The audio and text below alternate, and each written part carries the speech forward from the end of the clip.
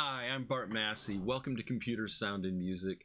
Today we're going to be talking about synthesis and really about creating notes. So this is going to be a very brief introductory talk, the whole topic of musical notes. We plan to do some music theory later, but we need to start here before we can really talk about synthesis. So I hope this is useful. I hope you're all doing well. Let's jump right into it. So synthesis, what is audio synthesis? It's where you make a sound. It's, not analysis. It's not an effect typically applied to a sound, but you're actually making music from scratch. To me, it's the most interesting and fun part of digital audio, but it builds on everything we've done up to now pretty much. There's a lot of different kinds of ways to make a sound. You can use wavetables and use some sound you found in nature and turn it into your own thing. You can use additive subtractive synthesis to literally create a sound from scratch. Another from scratch method we'll talk about is frequency modulation. There's a whole bunch of really fancy synthesis approaches that are sort of outside the scope of this course, like that I'll mention briefly and then pass by. Things like granular synthesis I might show you a little demo of.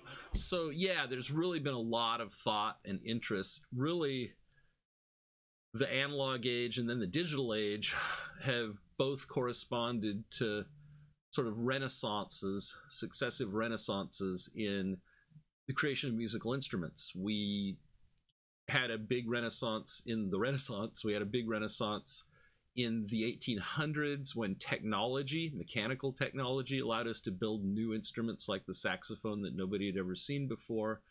And then when we could build instruments out of circuits, we got to play the whole game again with analog synthesis.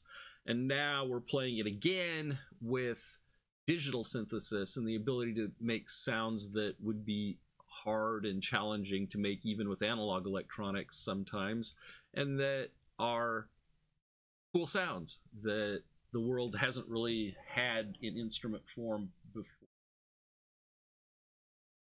But before we can talk about synthesis, we have to talk about musical notes just a little bit, because typically when you're synthesizing, you're at least paying attention to the foundations of music and often the foundations of Western music. And so you have to think about what a note is, and we really haven't talked about that too much. A note is just a sound with a given frequency, and that frequency is sort of the value of the note. So it's not a very complicated concept, but the thing to keep in mind is that in Western music, we use a 12-tone scale. So if you look at a piano keyboard, there's 12 notes, white keys and black keys, between one octave and the next, and I'll talk about octaves in a bit.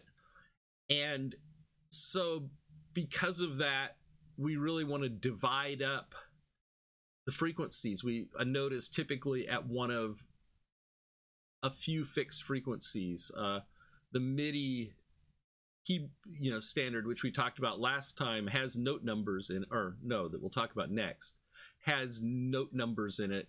It has 128 note numbers. That's the most it will support. And those correspond to specific frequencies of specific notes, because the MIDI standard was originally designed really to work with keyboards as its instrument. And there aren't really keyboards with more than 128 notes of range. The typical piano keyboard has 88 notes on it. Each one is supposed to be at a particular frequency.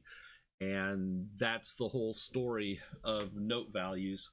So the thing to keep in mind that makes it a little confusing is, we've said before, frequency, the ear hears frequencies logarithmically or exponentially if you prefer, increasing by a constant amount of frequency, a constant amount of cycles per second. It doesn't sound like you're going up very fast after a while because the notes sound really, really close together. And so we're going to have to take that into account when we're defining our scale. An octave is just a frequency that's twice some other frequency. So our 1 kilohertz tone that we've been playing, an octave up from that is a 2 kilohertz tone, and an octave up from that is a 4 kilohertz tone, right? This is, powers of 2. You're all computer scientists here, I think, mostly, so these powers of 2 should be pretty comfortable objects for you, but that's what we got, is we got powers of 2 to deal with. And that's kind of the first basis of the scale, is that we pick some arbitrary starting point, and then we think about notes in terms of octaves. And further, though, we're going to subdivide the octave into 12 parts. Why 12? Well, because reasons. And when we talk about music theory, we'll talk more about the reasons and what's going on here. But just accept that for now, pretty much everything you hear on the radio has notes that are based on the idea that first we divide the frequency into octaves, and then we divide each octave into 12 equal parts. And when I say 12 equal parts, again, the ear hears sound logarithmically. So it isn't that we divide the octave, if the range from 1,000 to 2,000 kilohertz, we don't just divide by 12 so that we get, plus 1/12 plus 2/12 and so on in frequency, because that wouldn't sound right. Instead, we need to divide sort of taking the exponentiation into account. And so the formula we end up with is, we take the base frequency and we multiply it by 2 to the I over 12th power. So if I have some base frequency, then 2 to the 0 is 1. So sure enough, the 0th note is blah. The 12th note here is going to be, well, the 13th really, because we're counting from 0 like computer scientists. But the note an octave up is 12 steps up from that. That's going to be 12 over 12, so it'll be F times 2. It'll be 2F. If we go the other way, if we want to go 2 octaves down, well, minus 24 over 12. But, the point is that any integer here works in this equation. And so that gives us our division of the octave into 12 equal parts. And we have to make sure we get that exponential in the term, or it's not going to make sense. So there's a bunch of music theory here. Why 12? Well, because it's a good close approximation to some older Western music ideas that allows you to move the base frequency around without changing the relationship. So we have this thing that in the sort of tonal space where we're thinking about things exponentially, I can slide up or down and it still is going to have the same relationship. It's still going to sound the same. Relative notes are still going to sound the same to your ears. For Western scales, we just choose that base frequency to be 440 hertz. That happens to be the frequency that got defined for reasons that you can find videos about on YouTube and everything else, to be, a long time ago, to be the sort of base frequency. That 440 hertz A is the base musical note that we key everything else off of. And there's a good numbering scheme for these notes is the sort of MIDI, which we'll talk about next time. Piano keys, key numbers actually are a way to think about notes that's very convenient for computer terms. So key 69 is a 440 hertz A in MIDI. So if you get a request to play key number 69 on your synthesizer, you will spit out 440 hertz. We call that the A in octave 4 because piano keyboard. And so that's an A4. That's the absolute reference note of Western music. And going up from there, we just give the notes letter names, but there's this sharp or flat modifier, which is confusing because the same note has 2 different names sometimes. So that 440A is the A in octave 4. Then you get the B flat or A sharp in octave 4, and that's at 466.16 hertz. And at 493.88, and again, this is, 2 to the times 2 to the 0 over 12 times 2 to the 1 over 12 times 2 to the 2 over 12 and so forth. There's nothing magic here. And so I take this key number, subtract it from 69, multiply by 2 to that many twelfths, and I'm good to go. And the notes go A, B flat or A sharp, B, C, D flat or C sharp, D, E flat or D sharp, E, F, F sharp or G flat, G, A flat or G sharp, and finally back to the octave A. So these notes that are an octave apart have the same name, they just have a different octave. So if I wanted to get to the F in octave 5, I would multiply this by 2, because that's how octaves work, and I would get some number that's about 1400 hertz, a little less than 1400 hertz, and that would be the F in octave 5 as opposed to the F in octave 4. So as we go up the scale or down the scale, we have this exact same relationship all the way up. And like I say, there's a lot of why about this. I really don't want to talk about the why too much right now because it's not important. It's just an important thing to know as we get into synthesis, is that we're going to be asked, our synthesizer is going to be asked to play notes.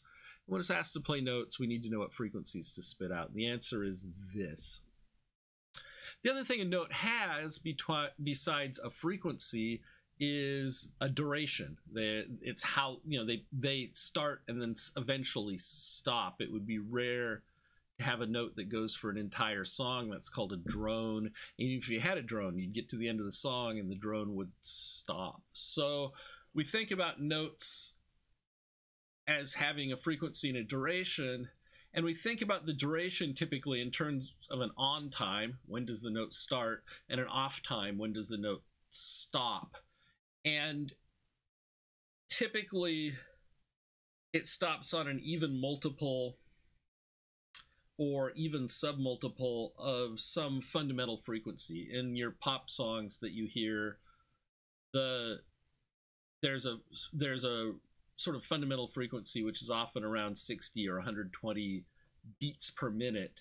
And so if you divide the minute up into that length and you look at where the notes start and stop, they typically start and stop either right on those or on half of those or on a third of those or something like that. So there's this sort of musical clock, and that's going to be important. But again, for synthesis, the main thing we need to know is that we won't just get a request to play a note. We'll get a request to start a note, and then later we'll get a request to stop a note.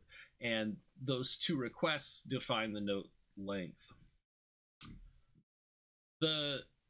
So the start times are usually 4 to 30 milliseconds apart. The durations are usually 4 milliseconds and up. A 4 millisecond note is a very, very fast note. A 30 millisecond note would be more normal. You can have very long notes. It's certainly not uncommon, even in pop music, to have notes that last for substantial fraction of a second. It just depends on what the bass is doing. Note. Pay attention to the fact that different notes can overlap. That's what's called polyphony, right? So you typically don't hear a song that's just one instrument playing one part, and so you only hear one note at a time. That would be a really unusual kind of song to hear.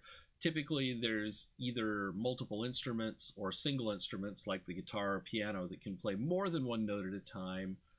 And so you've got to pay attention to that. Early analog synthesizers tended to be monophonic. They could only play one note at a time. So they were more like a clarinet than they were like a guitar or a piano. And yet they had piano keyboards. The famous Moog, Mini Moog, which is probably the most famous synthesizer of all time, was a monophonic synthesizer. That's because with analog electronics, if you want to have multiple notes, you have to have multiple copies of all the electronics. There's no other reasonable way to do it. And if you want to have something like a piano that can potentially play 88 notes all at the same time, then you need 88 copies of the circuitry. And unless the circuit's pretty simple, then you're not going to have very much fun with that. Of course, with computers, I can sort of build all the notes at once, and computers are very fast, and so polyphony gets easier. So as soon as we moved to digital and then to computers, it became very rare to build monophonic synthesizers. If you did, you were typically emulating some old analog synthesizer. I had I got from my friend Keith many years ago and played until it broke, a Yamaha instrument called the CP30,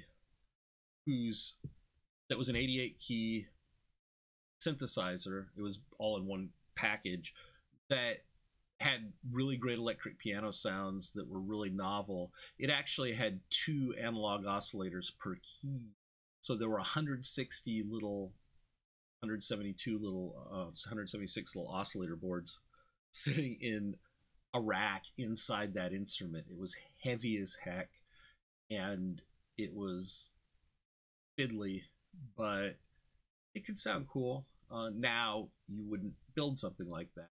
Today you would build some piece of software, stuff all software. So that's notes. That's what you need to know about those. And the plan here, the sort of fundamental synthesis plan, is to receive requests for notes and turn those into interesting musical sounds. And next lecture, we'll talk about something called MIDI, the Musical Instrument Digital Interface, which is the standard way in synthesis, really, to get requests for notes from an instrument and from a controller. And then after that, we'll talk about, okay, I've got some notes I'm supposed to be playing. What do I do now? I hope this was useful. I know it was a brief talk, but I felt like we needed to lay that foundation before we synthesis. And I will talk to you soon when we talk about MIDI. Again, hope you're doing well. Thanks for listening.